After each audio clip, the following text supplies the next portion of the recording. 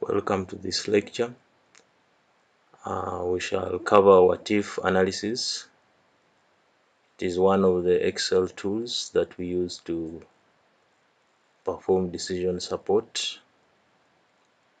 For this class, we shall use this example of distribution that is from the guide that I gave you. You have this particular sample scenario where we have the four tools that constitute what if analysis. We have scenario manager, goal seek, we have data table, and we have the solver. So we shall get started with this simple example demonstrating the scenario manager, how as a manager you can come up with various scenarios that can support your decision making. So given the data that we have here, we have the unit cost, we have the quantity produced, and the tax rates. So for this case, we don't have the expenses, but when you're working in the real world, you'll have everything set. This is just example that you'll be using for your practice. Like I said in the previous classes, when we're looking at loan amortization and cash flow model, you will also try to apply the same skill you acquire in this module in the same aspects and see what happens. For example, you can say, what if the loan amount was 100 million and the period is perhaps 4 years? How much would it be?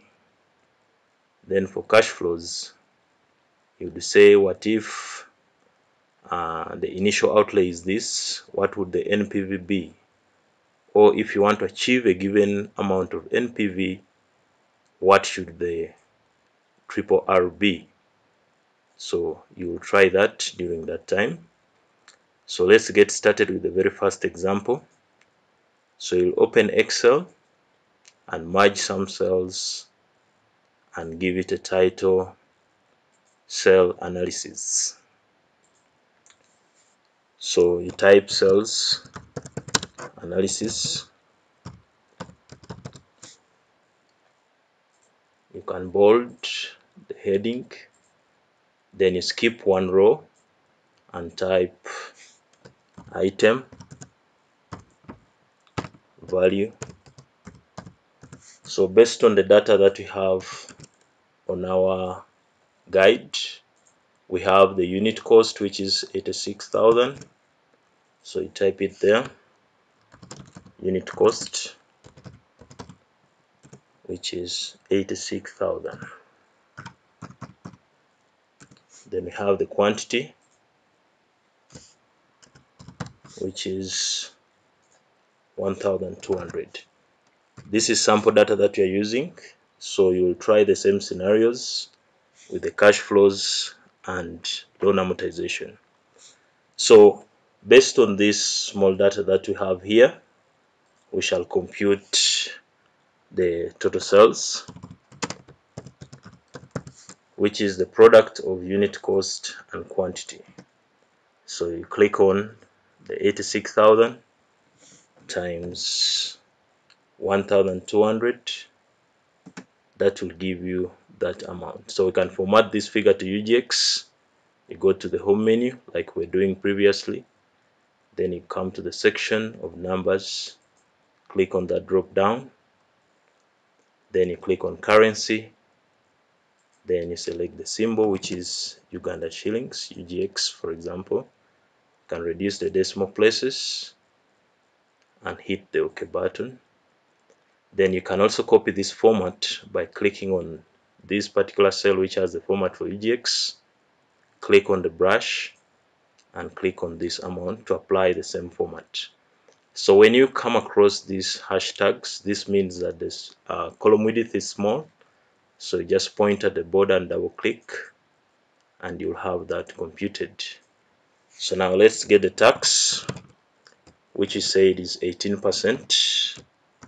So it's a product of the cells, so you put the equal sign, total sales times 18%. press the enter key. So to get the net sales,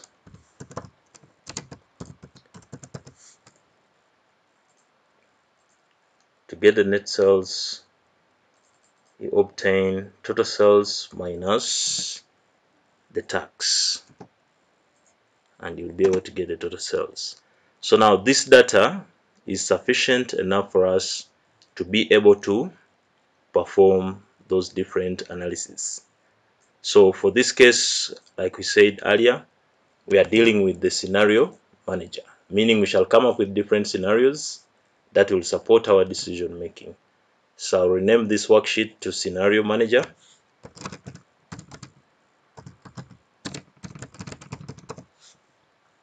Then you go to the data menu right here. So you click on data, then you come to the section where we have what if analysis. You click on the drop down. We have the three tools: scenario manager, goal seek, and data table. So like we said, we are starting with the scenario manager. So you click on the scenario manager. As you can see, this dialog box will appear. Reading here is no scenarios defined. So you need to add a scenario. So we shall consider this first data set as our first scenario values. So you click on add, then scenario name. So we shall call this scenario 1. Then which are the changing variables? When you look at this table, the last three variables are dependent variables. Then independent variables, we have unit cost and quantity. So they're the ones we can manipulate anytime. Therefore, at this point where you're reading changing cells, you refer to the unit cost and quantity. So we have the blue icon here with the red arrow on it. So you click on it, then you come and highlight those changing cells and press the enter key. Then you hit the OK button. It will prompt you to enter the values for each. So let's consider these default values as scenario 1. We shall only have about 3 scenarios. So you click on add to add another scenario. So you say scenario 2. Then the changing cells will automatically refer to the previous. So you will not hit on this particular button again. So you just click the OK button. So let's say, what if the unit cost now is 100,000? What will happen? 1, 2. So what if the unit cost is 100,000 and we keep this constant? What will happen? So we click on add. So we add the last scenario, which is scenario 3. Click the OK button.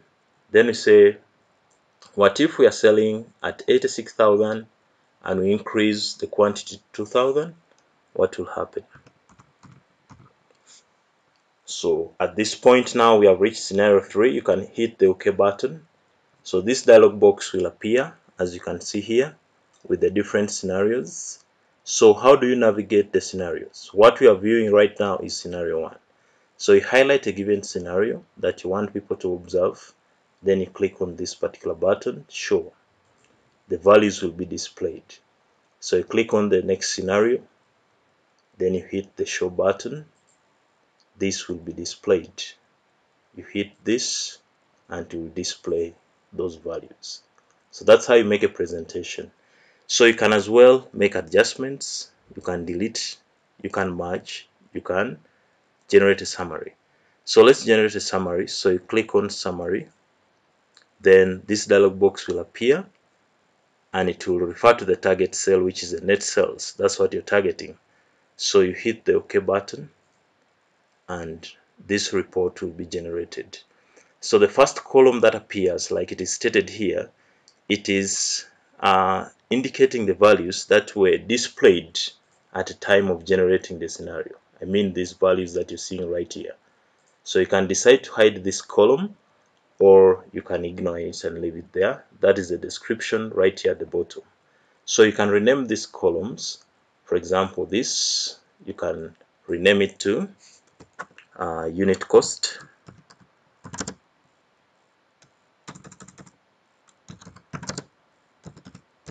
Then you can also rename this particular row values to quantity,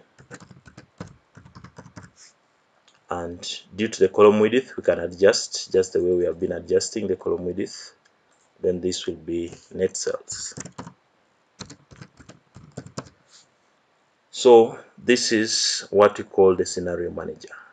What did we do? We first performed some computations like you're seeing right here. Then we went to the menu data, then what if analysis, then we clicked on scenario manager, and that is how we are able to do that. So thank you for listening. See you in the next module.